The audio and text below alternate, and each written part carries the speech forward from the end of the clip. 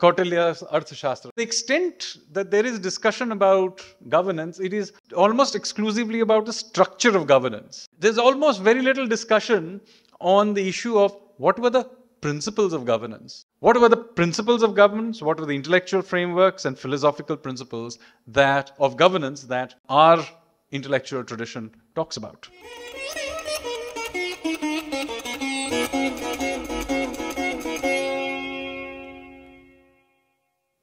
आज के international goodwill society of India के justice Nagendra Singh memorial lecture के की नोट स्पीकर श्री संजीव सान्याल जी किसी परिचय के मोहताज नहीं हैं। Shri Sanjeev Sanyal is currently A member of the economic advisory council to the prime minister.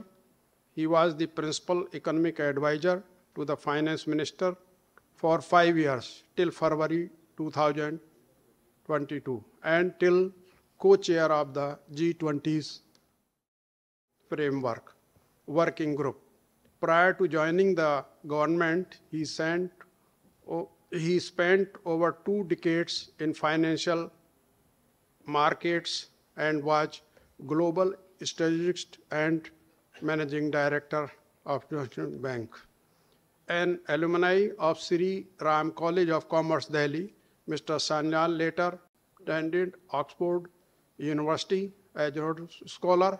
He was awarded the Eisenhower Fellowship in 2007 for his work on urban dynamics. In 2010, he was named as a young global leader by the World Economic Forum Davos.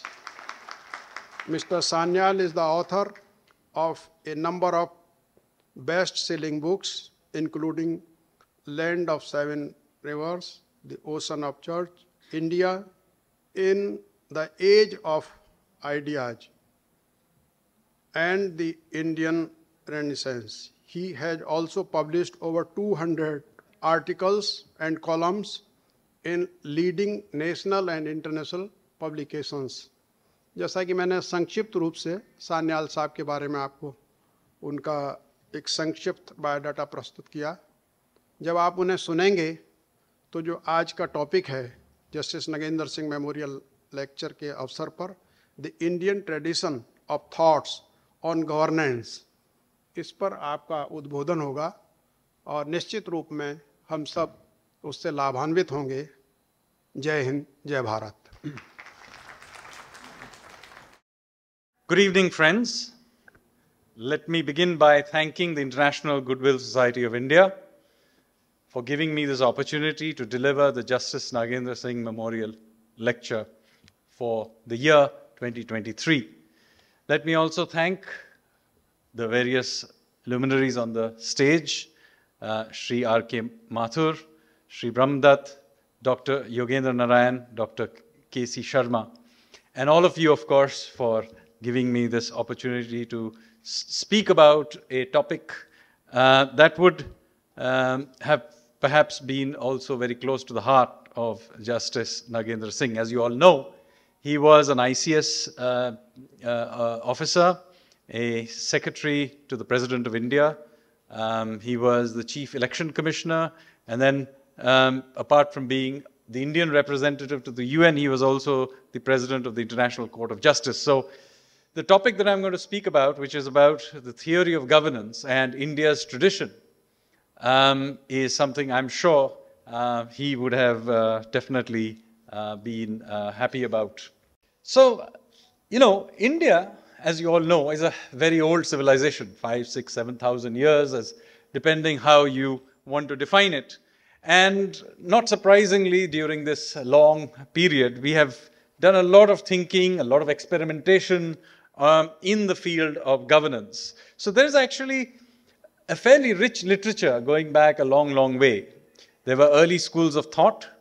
There were large amounts of disagreement between those schools of thought. So it's not as if it's a rigid sort of framework and everybody agreed. There were plenty of interesting conversations.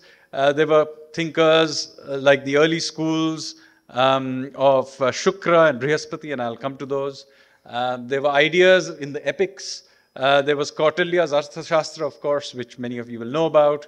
But there were other writers too, which people have often forgotten, like Kamandak's Nitisara, or much more recently, the lectures delivered by Raja Madhav Rao to the young Sayaji Rao Gaikwad in the 19th century. So there's a very rich tradition. I have to be brief because this is a lecture, so you'll forgive me for skipping a lot.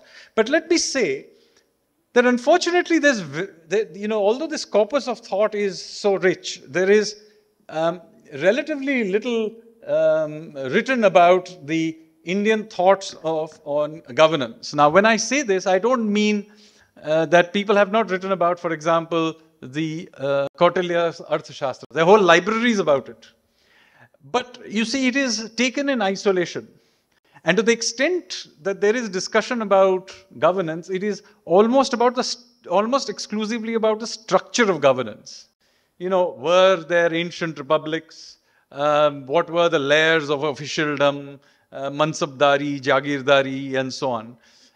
There's almost very little discussion on the issue of what were the principles of governance. What was all this officialdom supposed to be doing? What are the end objectives of governance that our ancient thinkers all the way down to the 19th century had? And so my lecture is going to focus on this. What were the principles of governance? What were the intellectual frameworks and philosophical principles of governance that our intellectual tradition talks about?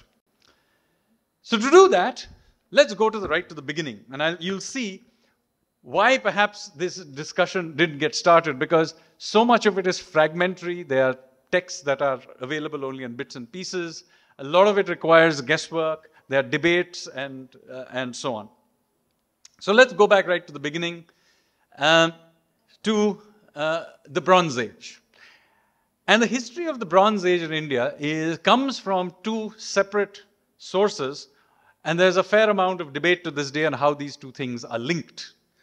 One of these sources is the ancient Vedic texts, particularly the Rig Veda, which is the oldest of the Vedic texts.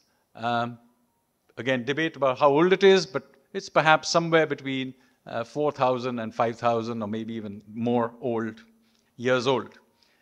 And then there is the archaeological remains of the Harappan civilization, which is in the northwest of India, but now there are increasingly more archaeological sites from the Bronze Age which are being found in the Gangetic Plains as well. Not far from here, Bronze Age chariots have been found, for example, in Bagpat, in Sanauli, and so on. So again, there's a lot of archaeological sites that are popping up as well. The problem is there's a lot of acrimonious, I think unnecessarily acrimonious debate about how these two are linked. And I'm not going to try and attempt to resolve this in today's lecture, except to say that both these traditions, when you dig into them, give you very little idea of how actually governance was carried out. So, for example, the Rig Veda,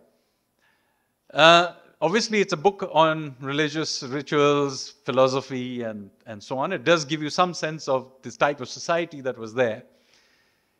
But the sum of what we can tell from the Vedic texts about governance in that time is that we are dealing with relatively small tribal kingdoms which were ruled over by chieftains. The chieftains were supported by two bodies. One was called the Samiti, which was a general body, and a Sabha, which was a more smaller executive council or advisory committee of some sort. We don't know exactly how this functioned, but it is interesting to see that the terms have actually switched in meaning. So today, when we talk about the Samiti, we usually mean an advisory committee, and when we say the word Sabha, we mean Lok Sabha or some larger gathering. So in some ways, the meanings have switched.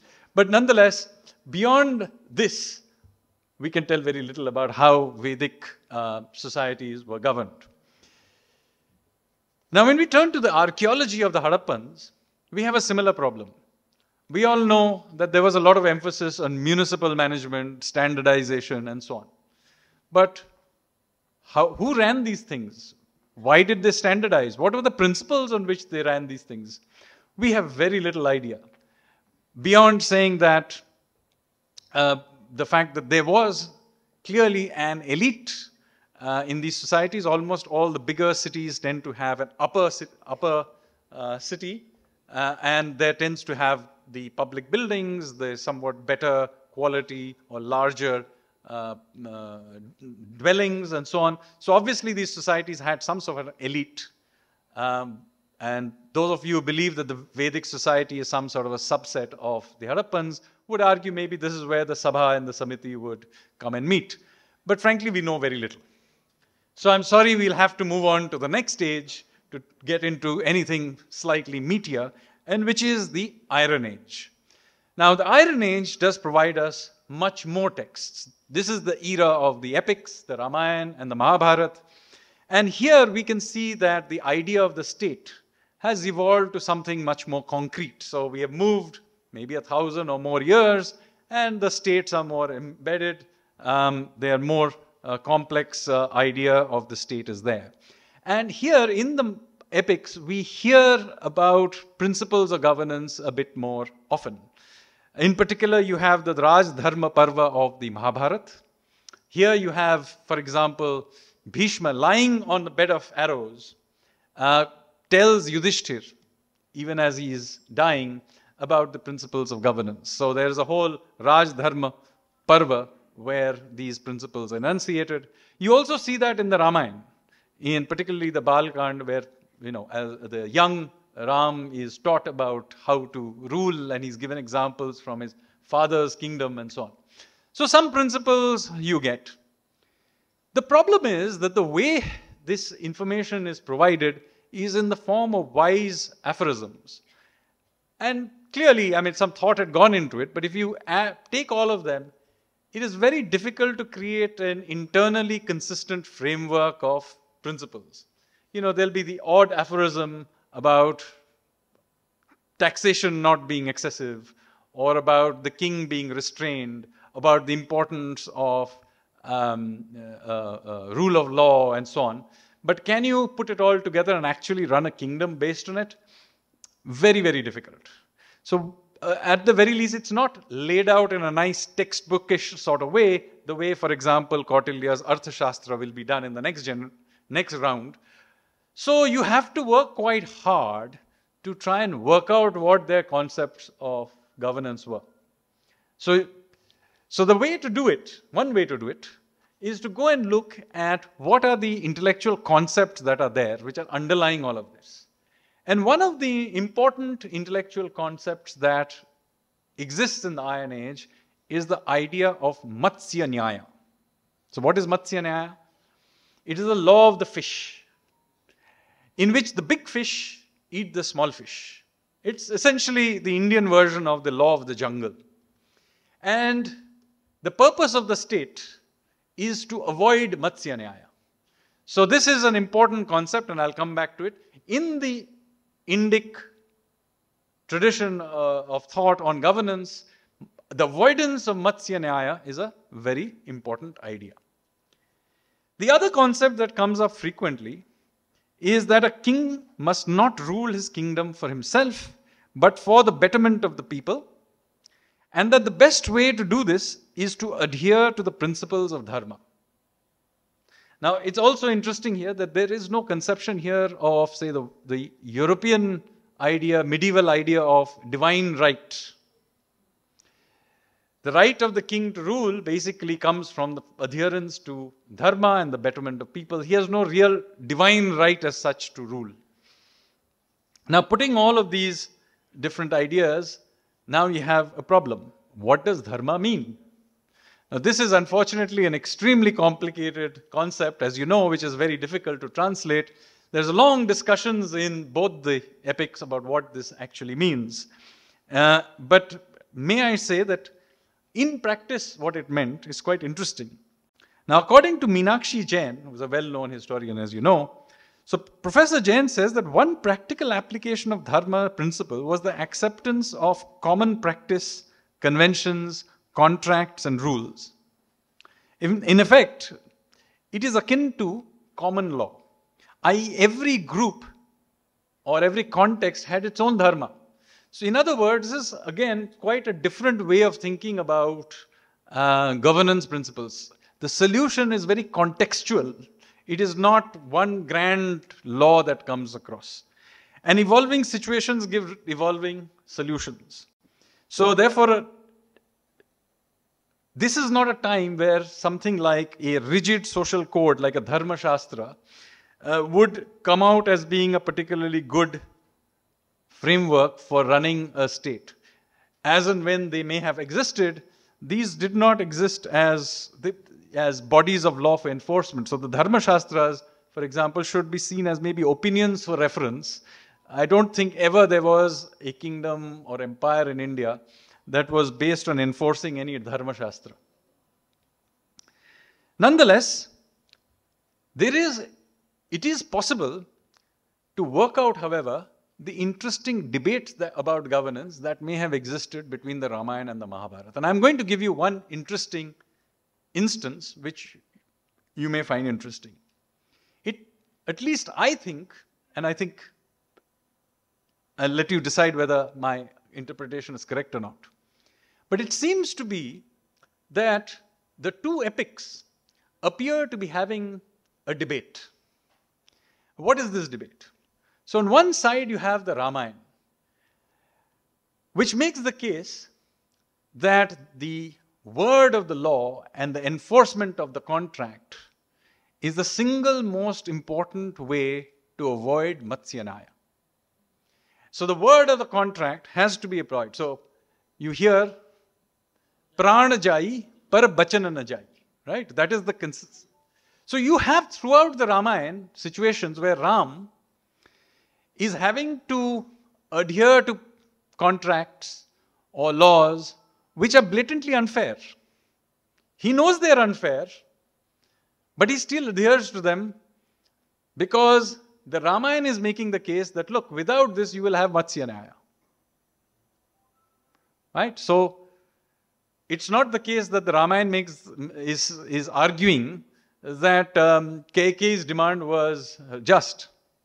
The Ramayan knows, Rama also knows that it is unjust. But a promise has been made and therefore it must be adhered to. And so this idea is so strong that the Ramayan itself is actually changed in various ways to enforce this point. So an entire section called the Uttara Ramayan is actually added at the end of Valmiki's Ramayan. By the way, Valmiki's original Ramayan did not include the Uttara Ramayan. The original Ramayan ends with Ram and Sita returning to Ayodhya. That is the end of the original Ramayan. But an entire new section is added about what happens after Ram comes back and he rules his empire. And here, the whole point that seems to be enforced is that Ram has to enforce a law which pre-exists. He didn't create the law, it just happened to exist. But now that it exists, he has to enforce it. And he does not justify the sending away of Sita to the forest. There is no attempt in Ramayan to justify it. It just says that this law exists and as Ram as the king has to enforce it. So this is an important point about Ram Rajya. Ram Rajya is not utopia. In Ram Rajya, Ram himself is actually utterly miserable. He is pining for his wife, he does not remarry, and he lives in a life of unhappiness and quite guilty, if I may say so. But his people are happy and prosperous. And the point that is being made is that Ram Rajya is a place where the rulers apply the law to themselves. That is the point that Ramayan is effectively making as a principle of governance. That is the way Matsya Nyaya is held in abeyance. The rulers too apply the laws to themselves. Now it turns out that Mahabharata does not agree with this. The Mahabharata, one of the key protagonists of course is Yudhishthir. And Yudhishthir repeatedly tries to do the same thing that Ram does, adhere to all the laws, rules, contracts and so on. But it doesn't lead to Ram Rajya or a happy outcome. Repeatedly, it leads to, in fact, unhappy outcomes. And in fact, it culminates all the way in a great war, which is so destructive that it almost destroys civilization itself. So the Mahabharata makes a somewhat different point. That simply blindly following the word of the law or applying the contract blindly, enforcing it, is not the way to avoid Matsya Nyaya. You have to have some conception of the spirit of the law. You have to have some conception of natural justice. And so I have an interesting situation where Krishna, who is, by the way, an avatar of the same God, Vishnu, as Ram, right? He's the same God. But he's come here, it's almost as if he came back to say, you know, we made that point, but there is another point to be made. And the point is, word of law is important, but the spirit of law is also important. And so you have this situation where Draupadi, since her husbands have lost her in the game of dice, Draupadi is now a slave. And her new owners have a right to do what they wish with her. But there is no rule about the length of a sari. So Krishna takes this loophole and, you know, they're allowed to pull the sari, but the sari can be infinitely long. And so effectively, the law is, this word of the law is enforced, but in some sense, natural justice is also done. And you see that repeatedly. Whether, you know, Arjun avenging the killing of his son, for example, and so on and so forth throughout the rest. So you can see this debate. Now, this debate between the word and spirit of the law has not been resolved to this day. It's a raging debate to this day. So I'm not saying the epics resolved this debate, but I'm just pointing out there were some interesting thoughts about governance that were already there. Now, time passes forward, and we are now into the late Iron Age and coming into the historical period. Here now we begin to see new schools of thought emerging. So there are many schools of thought, but two important schools of thought emerge out of this. One of the schools of Brihaspati, who was the guru of the Devas. And the other is the school of Shukra, who was the guru of the Asuras. Now, I want to make it very clear right up front that the idea of the Devas and the Asuras being good and bad is actually a much later idea. The original idea of the Devas and the Asuras is more like a yin and yang idea. They're the gods and the anti-gods, and they are seen as being somewhat in a tension, yes, but they both need each other. So, for example, in the Samudra Manthan, both of them have to come to do the Samudra Manthan. So, please don't confuse it with later ideas of good and bad. The Asuras and the Devas are both different shades of grey, let's say. And here, you have the school of Shukra, which is the Asuric school, which is essentially making the case of Dandaniti. What is Dandaniti? Where they make the thing that the way to govern is effectively to create a set of sensible rules and to enforce those rules. That is the key to good governance, Dandaniti. That's the Shukra school, the Asuric school. And then there is the Brihaspati school, which agrees that Dandaniti is needed, but it states that you also need policy, particularly economic policy, Varta. So there is this debate that these two schools are having coming into the early historical period. Unfortunately, there is a problem that while we know from other texts that this debate was there, we do not have any uncorrupted versions of either the Shukra Nitisara or of the Brihaspati Sutra. So we have to guess at what was in these texts from other texts. There is no good copy of the Brihaspati Sutra. It only survives as a fragment. The only thing I found was an English translation by Dr. F.W. Thomas, published in 1921, but it's just a fragment, and it doesn't give any meaningful sense of the wider document or the underlying philosophy of governance. So, and the same problem is there with Shukra Nitisara, which survives as a late medieval abridgment. There is an English translation by Professor Binoy Shorkar, published in 1913. Unlike the other text, it is not a fragment, so it's even the abridged version is a substantial text, but we can tell that it is a medieval abridgment, and in fact, it's very corrupted. So it's got things like, for example, it mentions gunpowder, it mentions what is possibly a gun, and all of these things clearly did not exist in the late Iron Age. So I don't think we should take them too seriously. And you also have Manusmriti, who is also another of the schools of the early period. And again, we have a later version of the text from somewhere in 3rd, 4th century AD. So again, we have no idea what these texts originally meant, other than other texts mention that this is what their arguments were.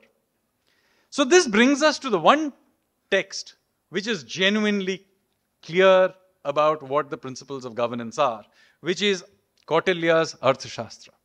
Now, Kautilya, who was Kautilya, is a very interesting character in his own right.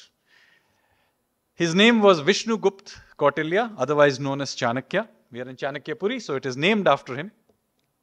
And he was a professor of political economy at Takshashila University at the time that Alexander invaded India. And he was very shocked by this. And so he made his way to Magad to ask for help from the Nandas. And famously was insulted by the Nandas. So he came away back to Takshashila, bringing with him a young student, Chandragupta Maurya, who he then taught to be the first great emperor of, historically known emperor of India. So we are now talking about 322 BC, thereabouts, when the empire was created. And of course, Kautilya, along with Chandragupta, are co-founders of this empire. So he's not just a theoretician and a professor, he was actually a founder of an empire. And although we do not know for sure whether his Arthashastra was actually used exactly to run this empire, since the Arthashastra by most reckoning was already written before the empire was created, so I think it is reasonable to say that it must have been used at least to some extent, as a blueprint of how the first great empire, the Mauryan Empire, was run. And it is a very thick text. Unfortunately, the general discussions about it tend to focus about the mandala theory about international relations and about spies and so on. They are actually a very small part of the text. Most of the text actually deals with municipal laws, taxation, urban management, legal system, military organization, and all kinds of different things. And it's very detailed and in many, many ways. So here is a text which clearly has the principles laid down, and it starts by telling you what those principles of governance are. So right in the beginning, Kautilya states that he is not the origin of many of these ideas. So this is also interesting. So there is a conception of referencing already. So he starts the text right in the beginning with salutations to both Shukra and Brihaspati. So he is already telling you that he is drawing on pre-existing corpus of thought. And then he says that there are different schools of thought and different areas of knowledge. So what are the areas of knowledge that Kautilya lays out that one must know in order to run a kingdom? So the first, he says, is Dandaniti, which is rule of law. Then he says Varta, which is policy, especially economic or commercial policy. Then he says Anivikshiki, or philosophical frameworks. So to put it in a modern context, we could have a philosophical frameworks that we use today: socialism, capitalism, and so on. So philosophical frameworks. And Trai, which literally means the first three Vedas, but could be taken to mean more widely the general cultural context. And then Kautilya then says that he then lists out how the different schools of thought are different from each other. So he then says, as I already told you, that the school of Shukra is focused on Dandaniti. So basically says good laws and their strict enforcement is the main tool of governance. But then he also says that if you overuse laws and excessively strict, then you say you'll get a rebellion and misuse. Then he says, there's the school of Brihaspati. As I said, school of Brihaspati accepted Dandaniti, but they also emphasized Varta, which is it expected the state to use both law and economic policy interventions. Then he says there is the school of Manu. Manu accepted both Varta and Dandaniti, but it said that you needed Trai, i.e. the cultural context. So the point he was making is that it's not good enough to have laws and policy. The cultural context in which you apply it, you have to know something about. And then finally, Kautilya says, you also need to have a philosophical framework for thinking about policy. And then Kautilya says, I disagree with all the previous. I don't think you need one or the other. You need all four areas of knowledge in order to be able to govern a kingdom properly. Now, with this knowledge, Kautilya then goes on to make a case for a strong but limited state. Now, this is important to understand. Kautilya is a realist. Okay, he has no sense of humor about many things. He's not an idealist at all. He believes that the role of the state, i.e. the king, is to provide security from internal and external threats, administer justice, provide infrastructure and municipal services, regulate and encourage commercial activity, and to collect taxes. The Kautilyan state does not allow for any laxity in this area. So he has no sense of humor about these areas. But on the other hand, he is not wildly keen on extending the role of the state beyond these things. So, for example, he is not a welfareist. The role of the state in helping the poor, etc., yes, it's needed, but it's needed during emergencies like a natural calamity. He thinks of the state essentially as a framework in which civilization functions. It's for the society to decide where it really wants to go. The state is there to provide the overall framework. So the question is, why is Kautilya limiting the role of the state in this particular way? Now, of course, other intellectual traditions also have this business about limiting the role of the state. So in the Western context of limiting the state, the usual reason that the Western tradition talks about tends to derive its idea about limiting the state in terms of the rights and freedoms of individuals, right? So the state needs to be limited because of the rights, innate rights and freedoms of individuals. But it's quite interesting that in Kautilya's approach, he has a very Indian reasoning for doing this. The problem of corruption and misuse of power. And so, he repeatedly talks about his suspicion of the states. You all know about Kautilya's suspicion and use of spies, etc. What is interesting is that this is not directed at the citizens.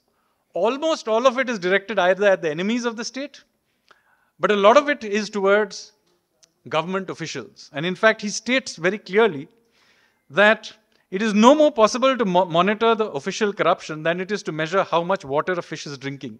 So in fact, he states it explicitly in this way. Just as it is impossible to know when a fish is drinking water while it is swimming, so it is impossible to find out when government servants misappropriate money. Right? So, now let me show you how he applies this in Varta. So this is the principle. How does he apply this to, say, economic policy? I'm an economic advisor. How would he apply this to economic policy? Well, he says that the king shall promote trade and commerce by setting up trade routes by land and by water, as well as market towns and ports.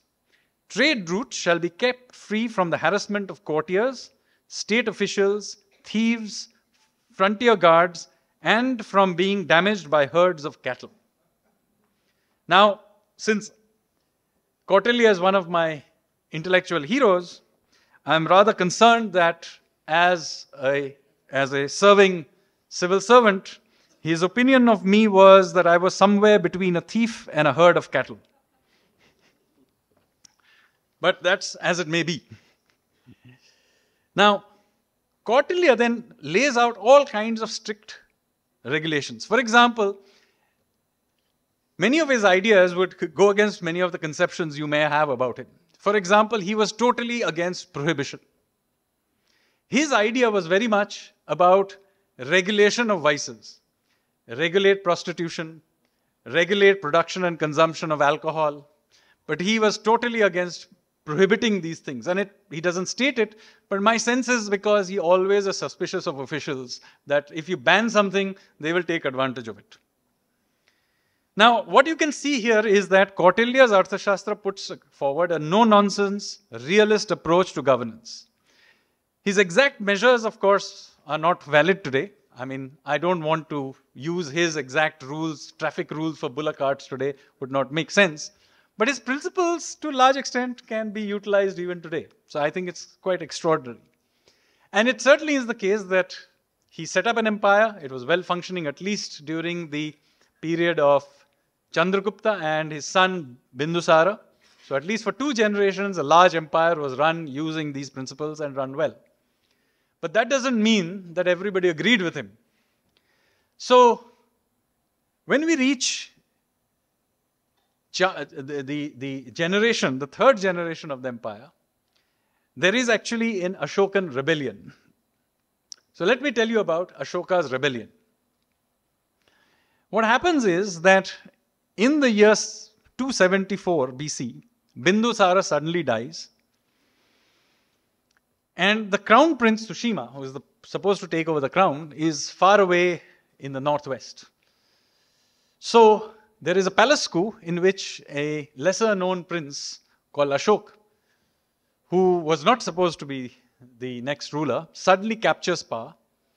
He essentially eliminates all his brothers and all other male claimants to the throne, and all ministers who oppose him, possibly with the help of Greek mercenaries.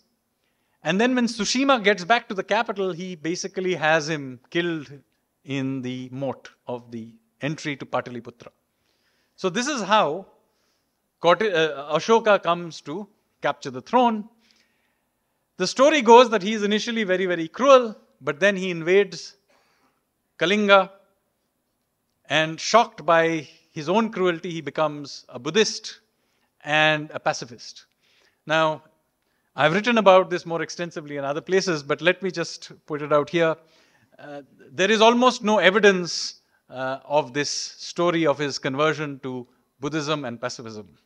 The evidence, to the extent we have any, clearly suggests that he was already a Buddhist before he became king, perhaps. And that even after Kalinga, he did not become a pacifist. He continued to carry out many invasions, massacres, etc., well after Kalinga.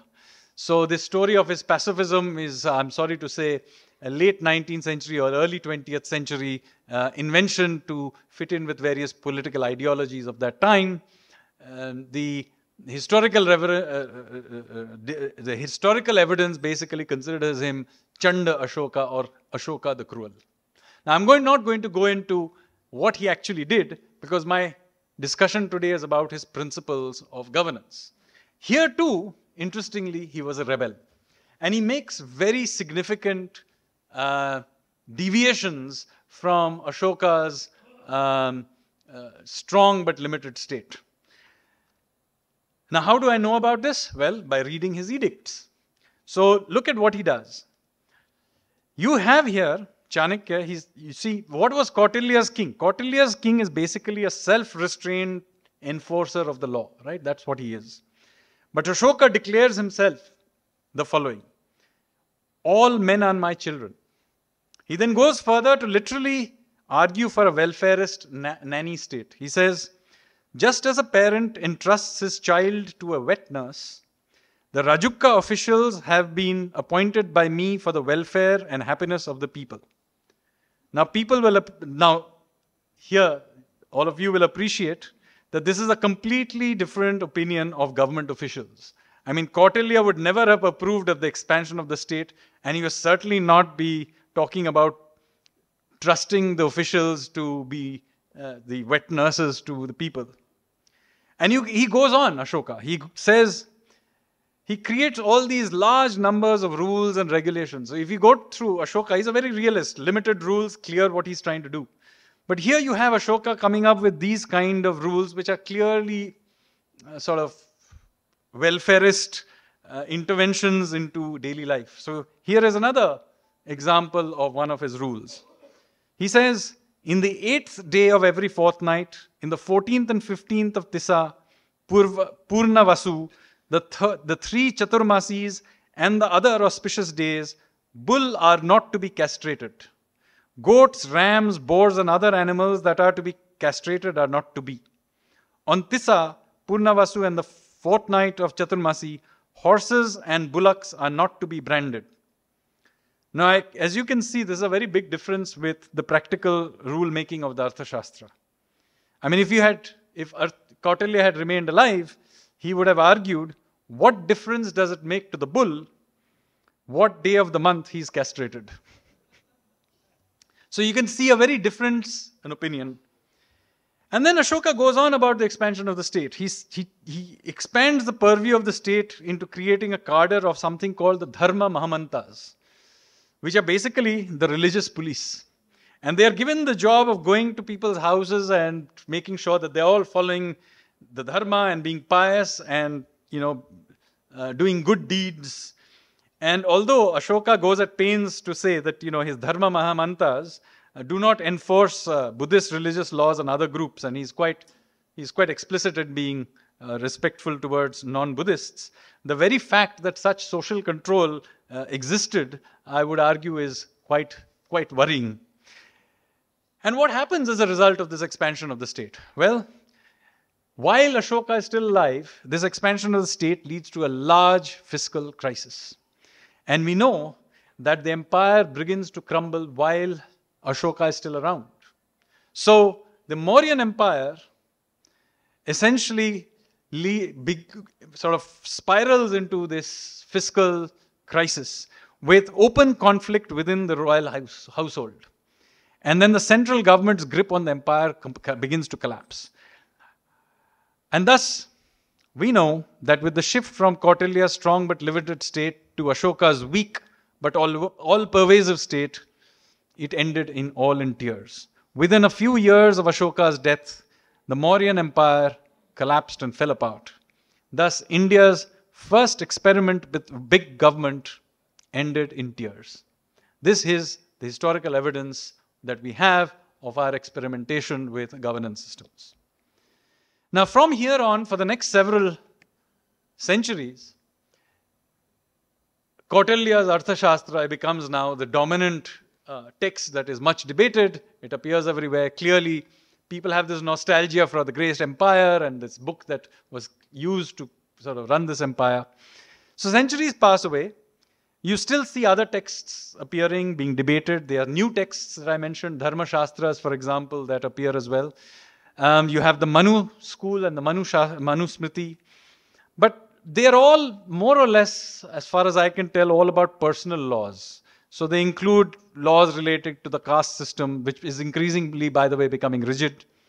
But they don't really, at least to the extent I can tell, introduce the intellectual framework for governance or economic management in quite the same way as the Arthashastra. So in my view, at least from perspective of governance, they are definitely inferior texts. So you really have to wait till the Gupta period, when another empire rises, where a new text is written in the same sort of strain. And this is Kamandak's Nitisara. And it's important here to remember that the Guptas very much modeled themselves on the Mauryas. The memory of the Mauryas was still there. There's 6 centuries later, by the way. There's 600 years difference between the Mauryas and the Guptas. But the Guptas very much remember about the Mauryas. So at least 2 of their major kings are named Chandragupta. So, many of the things they do are clearly inspired by the Mauryan ideas. Samudragupta goes all the way down to South India to, conquer the southern tip of India, to re-establish these ideas. And of course, this shows through, this admiration shows through in art and culture. So there is this very famous play called Mudra Rakshas from the Gupta period, which talks about how Chanakya took over the Nanda Empire. So, so there's a lot of sort of, just like today we kind of look back to them, the Guptas were looking back to the Mauryas. So in that spirit, you have this thinker called Kamandak, who writes a book called Nitisara. Nitisara basically means the essence of policy making. So that I would translate it as that. So we don't really know who Kamandak is. He was either a scholar who was very connected to the government of the time, or a court official, or both of some sort. But he is not from the early period of the empire. He is clearly about when the empire has already been well established, because you can clearly see certain things that creep up in the way he thinks. For example, he rather likes aristocrats. And so Chanakya is much more open to merit, because he's created an empire, so he likes new talent, so to speak. Kamandak, on the other hand, has a love for well-born aristocrats. So there are certain subtle differences, but nevertheless, Kamandak's Nitisara then starts right in the beginning, just like Kautilya had started by talking about Shukra and Brihaspati. In the same way, Kamandak starts by salutations to Vishnugupta Kautilya. So you can see the links. And then he talks right in the beginning about the role of Kautilya in helping Chandragupta build the empire. And given his obvious admiration for Kautilya, it shouldn't be surprising that Kamandak broadly reiterates many of Kautilya's ideas. So, of course, it's a shorter text, and the Nitisara has some preference for military and international affairs type of side of things. So he really gets into more of that. So it's not quite as useful as the Arthashastra on governance type issues, but to the extent he talks about them, you can see a reiteration of many of Kautilya's ideas. However, Ashoka's welfarist ideas may not have entirely been lost. So this is also quite interesting. So in between all this reiteration of Kautilya's ideas, Nitisara also adds a couple of sentences which sound strangely Ashokan. So let me give you one of them. He has a sentence there where he states, nursing the tenderest compassion in his heart and without deviating from the path of dharma, a king should wipe away the tears of the oppressed and the helpless. Now this sounds rather Ashokan. And even if I don't know what it actually meant in practice, at the very least it means that by Kamandak's time, even if they hadn't incorporated this idea of direct welfarist intervention, at the very least it meant that the political establishment now was using somewhat softer words than Kautilya's dry, realist kind of language. Now, of course, between that time, afterwards, there are many, many texts. And the sad part is, there very, very few of them are either translated or in the public domain and have not been properly studied. Now, my sense is there must be many more texts. After all, after the Kamandak's works, there must have been many other texts written. The problem is there hasn't been adequate amount of hunting for them. There are literally 4 lakh texts lying around with the National Manuscript Mission which haven't been properly looked into. And to the extent they're looked into, they tend to be Sanskritists and grammarians who tend to dig into all of this, not economists. And this is a complaint I've made to my mentor and colleague, who is also a Sanskritist, Dr. Vivek Debroy. And so we are hoping that we'll try and create some way of digging into this and looking for new texts. But there is a long gap after this about good texts that we can bite our teeth into. There are commentaries by others. There are abridgments, as I said, of the Shukra Nitisara, but there are no new ideas, so to speak, that you can really stick your teeth into. And this is also a problem, by the way, of the medieval period and after the arrival of the Islamic rulers. There is obviously new ideas coming from the Islamic schools. Many of them are imported into India. Many indigenous Hindu ideas are also incorporated into this. But again, we don't have a text like the Arthashastra which delineates the rules and principles of governance. What you do have is things like Abu Fazal's Aini Akbari. So I'll use it as an example. It's 2 thick volumes, lots of description of the times, about history, about the layers and functionaries, the Mansabdari system, and so on. But it doesn't tell you exactly what the Mansab, other than making sure they had the requisite number of horsemen, etc. It doesn't tell you what exactly they are supposed to be doing as far as governance is concerned. Now, it's possible if someone really goes in there and does some research, again, to create draw out some principle, just like I did it with the epics. It's possible to draw out principles of governance, but somebody has to do this work. So maybe so both for the early medieval period, this is the post-Gupta period, and for the Islamic period, if there are scholars here who want to go in there either to look for new texts that maybe there are texts I don't know about, or to do the hard work of digging through texts like Aini Akbari and try and figure out these principles of governance. So somebody who is willing to do that, please do so. We have same problem, by the way, with the Maratha period. We do have Ramchandra, Amatya Ramchandra Pant's Ajna Patra. But again, it's a very short text. It tells you lists of layers of governance, of officials and so on. There seems to a vague sense that it may have been inspired by the Arthashastra, but again, not enough detail to be able to really draw out principles of governance. So you really have to skip all the way to the 19th century to find another attempt done in this way. And you find here an attempt done in the 19th century by Raja Madhava Rao called The Hints at the Art and Science of Government. This is really a set of lectures done in the 1880s. And these were a set of lectures by Raja Madhav Rao to Sayaji Rao Gaikwad, the young Maharaja of Baroda. Now, Madhav, who is Madhav Rao?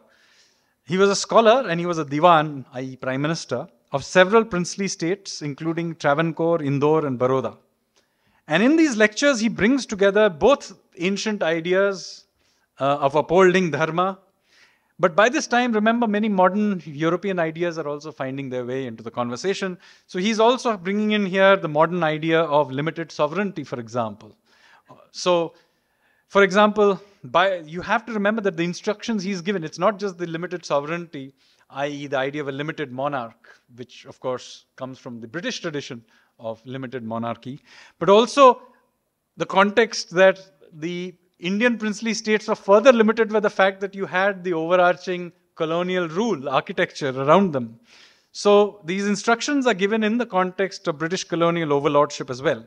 So Rao, interestingly, for example, warns the young prince against taking on the mighty empire. So, very different from the context of Kautilya, who is the creator of our empire. Here, Madhav Rao is saying, don't pick a fight with these guys. So that's one of the things he's trying to tell you. But at the same time, he's also interesting, as an aside, since he's telling a young teenager, presumably, about the principles of governance, while he's instructing them, note the impact on Sayaji, because Sayaji would grow up to be one of the most subversive princely rulers of any Indian state, princely state, because he would do many, many things, not the least support people like Aurobindo Ghosh, later Shri Aurobindo, to set up, for example, the revolutionary movement in many subtle ways. So he would be quite a rebellious character in his own right. But nevertheless, since we are here about Madhav Rao's text, but in Madhav Rao's text at least, he warns the young prince not to pick fights with the British. He also instills in the king the idea of being the sort of practice self-restraint. This is an idea that comes throughout all the text, idea of self-restraint of the king. The state must be self-restrained. You keep seeing this. But here he's not the self-restraint enforcer of the law. Because by this time, by the way, another innovation has happened, because the princely states by now have an independent judiciary. So the prince's role is no longer being the self-restraint enforcer of the law, because there is an independent judiciary already in place. And Rao therefore states, now we have succeeded in establishing in these territories a set of judicial tribunals, such as the country requires. The judicial tribunals have been working well and fulfilling their objects. Let me inform your highness of the clear result of my study and experience, namely, that any Maharaja who undertakes to administer public justice personally must inevitably fail. So you can see how the thoughts have evolved over time till the 19th century.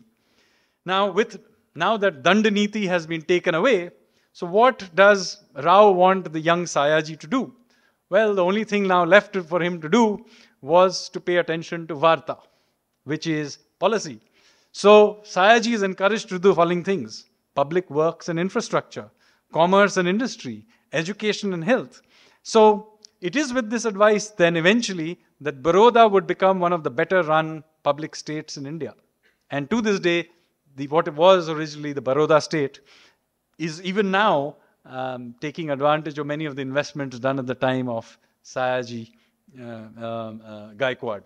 Incidentally, Rao had also been the Prime Minister of another state, Travancore, where many of these things were also true. Of course, as I mentioned, Sayaji was quite rebellious, and he interpreted something that Rao told him in an interesting way. So Rao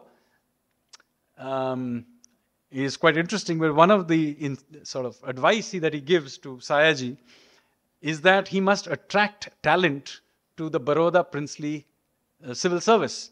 So he states, there is a large demand in British India for educated and upright men, and the remuneration that we pay must not be less than what the British government offers. So Baroda was quite interesting. They were willing to match the salaries of the ICS at that time. And this would lead Sayaji to end up supporting many outstanding individuals. I, of course, mentioned Aurobindo Ghosh, who was one of the founders of India's freedom struggle, but of course also Bhimrao Ambedkar. To conclude, now, I have, I think, spoken for quite some time, that India does have a very long and rich history of thinking about principles of governance, as distinct from the form of government, which I didn't discuss at all here. This short essay and lecture attempts to provide a brief overview of this history, the main debates, the principal characters. We also see that there is this sense of continuity in these things. So Kautilya references Shukra, Manu and Brihaspati, while Kamandak then mentions Kautilya and so on. And even as we deal with the fragmentary and whatever texts we have, we see there are concepts like Raj Dharma, which are mentioned in Iron Age texts in the Mahabharata and the epics, as I mentioned, but then also turn up in the 19th century with Madhav Rao's lectures. So this is a very long tradition, and I hope that future generations of Indians will also partake on this generation, and not only will they partake in it, will also take forward this tradition and now write new Nitisaras and new Arthashastras. Thank you very much, ladies and gentlemen. Jai Hind.